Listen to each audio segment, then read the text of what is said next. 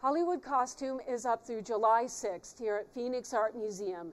We invite you all to come down and enjoy the show. This is really a show for the whole family to enjoy. We've gathered over 100 iconic costumes from movie history. Some of your favorites, from Dorothy to Darth Vader to Indiana Jones, Batman, the Dude from Big Lebowski. Many different kinds of costumes are on display here. And in addition, they're placed in context with technologies that shows original scripts, that shows the actors and conversation with the director and the costume designer to really give you an idea about how a costume designer participates in the cinematic creativity of the project. We're really excited to be the only West Coast venue of the Hollywood Costume Exhibition. It's originated in London and has traveled to the U.S. The exhibition was over 5 years in the making for the Victoria and Albert Museum's edition, and we're very excited to have this special group of pieces here. The exhibition is divided into 3 acts. In the first act, you'll discover the costume designer's method for working. You'll see the script that they read, how they discussed with the director the process for creating the costume.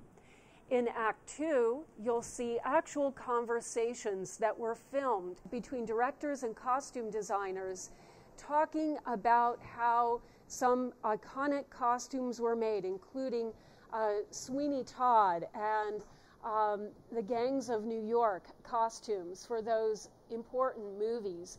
As you move towards the finale, you'll see great costumes from movies like Rocky, Terminator, many different pieces that span over 100 years of costume history.